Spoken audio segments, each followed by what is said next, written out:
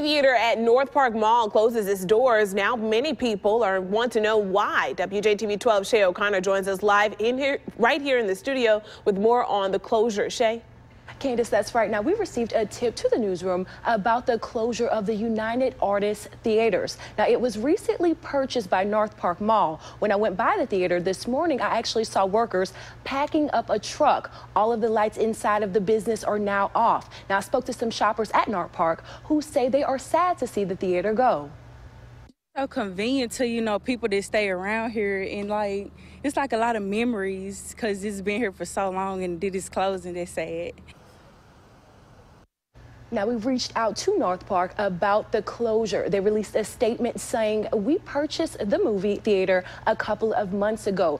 United Artists is ceasing operations as of 2019. Now, this is an exciting time. It places Northpark one step closer towards our goal of curating a destination for entertainment, dining, and retail for the community. Now, we also reached out to the city of Ridgeland. Mayor Jean McGee's office said they had no comment to make at this time, but I'll have more on the closure in our later shows. For now, in studio, Shay O'Connor, WJTV 12.